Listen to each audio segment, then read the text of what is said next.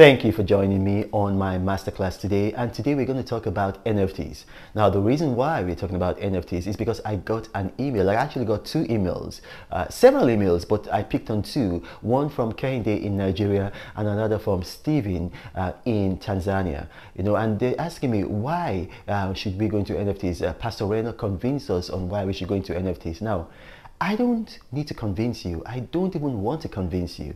The thing is that you should only go into NFTs, cryptos, or any sector because of knowledge, because you understand the sector. You don't want to go into any sector because you've heard that there's money there. Because what that is, that's greed. And greed is impatient. So if you go into any business with greed because you've heard there's money there, what's going to happen is that you're going to lose your money very quickly and you're going to become very bitter. That's what happened with the gold rush in the United States. People heard, oh, there was gold in Klondike, there was gold in California, there was gold here. And then they were all going to all these places. The real people who made money were the people selling tools to them, selling land to them, because they were being led by greed. You want to be led by knowledge. And knowledge is what's driving NFTs. And that's why, everything is going digital. Everything. I mean, you can name anything. Everything is going digital. Everything. Even planes. Planes are going digital.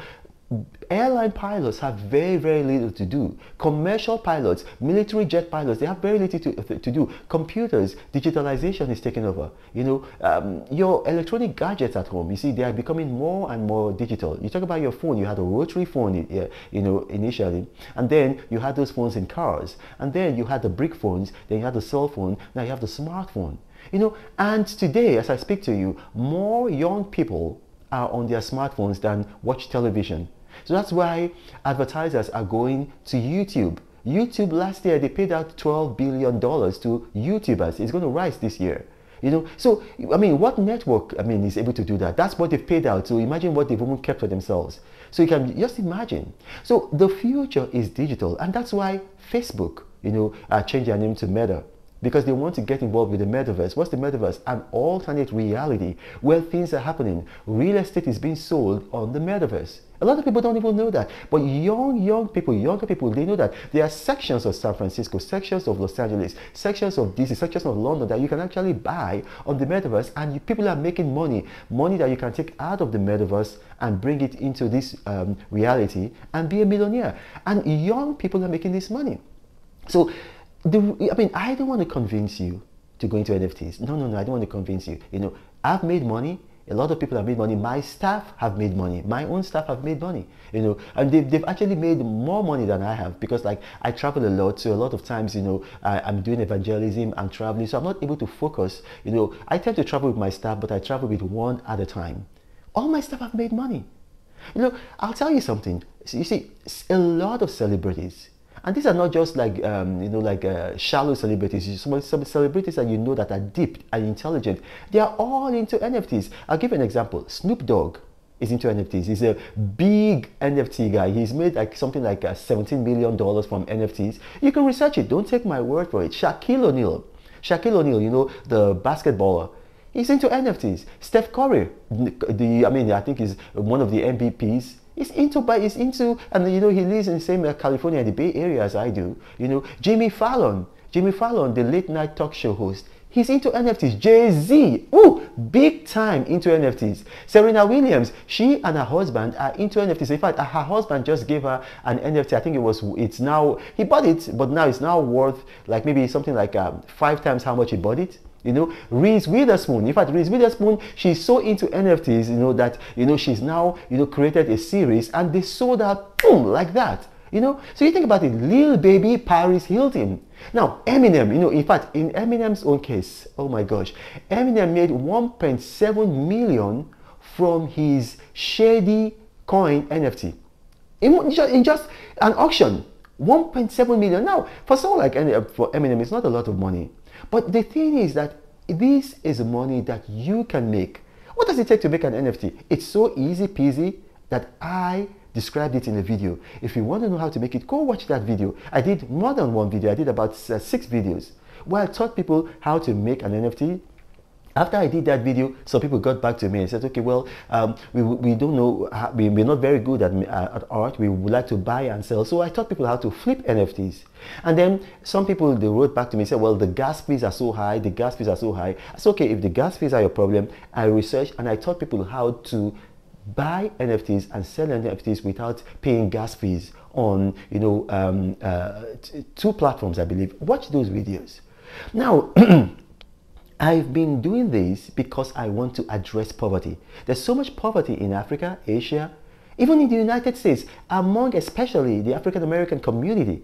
And I've been throwing money at this. I mean, a lot of you know I've been throwing money. Last year, I gave out 2.7 million naira in Nigeria alone. I gave out money in India. I gave out money in other African countries. I gave out money in the United States.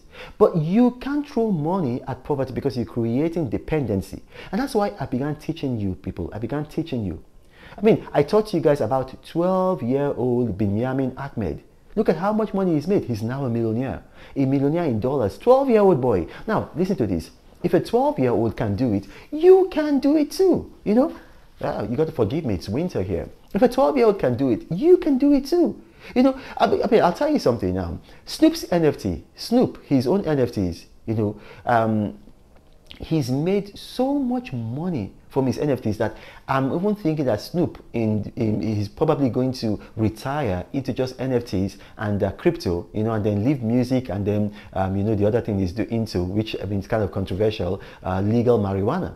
You know, so you think about that. You think about, you know, and with Reese Witherspoon, the actress, she's not just into NFTs, she's also into Ethereum. And like I told you guys, if you can't go into NFTs, go into crypto. And if you're going to go into crypto, Bitcoin is now beyond the reach of most people. You can buy a fraction, yes, but Ethereum is the way to go. Ethereum, or also called Ether or ETH. To me, Ethereum is much better than Bitcoin. Now, why do I say so? Ethereum is the blockchain technology that is driving NFTs. In case you don't know, it's not Bitcoin, it's Ethereum. Their blockchain technology is what is driving NFTs. They are driving video games. They are driving a lot of things. The currency is more widely acceptable than probably Bitcoin. And here's the thing, you know, all the cryptocurrencies have been relying on the proof of work protocol. And then Ethereum, the guys behind Ethereum, and a lot of these guys, you know, they tend to be anonymous. Some of them contact me. You know, some of them are in Russia, they're in Lithuania. They contact me. They offer me a lot of money. That, oh, Reno, just talk about our coins. I say, look, I'm not going to. I'm not in this to make money. I'm in this to spread prosperity. And then if you start giving me money, then what's going to happen is that I won't be able to be objective anymore. That's another story. But Ethereum, and I've not collected a dime from Ethereum, you know, and you can research this. But Ethereum, they've come up with the proof of stake protocol, which allows multiple transactions to be done at once, which is like, how will I put it now? How will I explain that? It's like having like many central banks, reserve banks in different cities. So whereby, you know, like things are not done in seconds anymore. They are done in nanoseconds. And that's what it is. So Ethereum, I'll advise you, buy. Because Ethereum is going to be like Bitcoin, even more than Bitcoin someday. And if you don't buy Ethereum now, you're going to cry later. My name is Reno Mokri. If you've watched this video and you have questions, you know, put them in the comment section. My staff and I were very good at responding to comments. Or you can send me an email and then we'll respond to the emails, you know. But then there are some questions that do need to be asked. If you want to know how to buy NFTs, how to make NFTs, what cryptocurrencies to buy, how to create a digital wallet, all of these things, I have responded to them before in my previous videos. Go and watch them. And also, I do not have a WhatsApp forum. You know, you have a bunch of scammers from all over the world, Russia, Nigeria, United States, you know, taking advantage of my videos going viral to come on the comment section to tell people helpline, and then they put a finger pointing helpline, and they put a WhatsApp number. They have scammed a lot of people. Some of them have become suicidal. Do not fall victim. I don't have a WhatsApp number. I don't have a Gmail helpline. No, everything I do is for free. I don't ask you to pay money. Thank you for watching, and God bless you.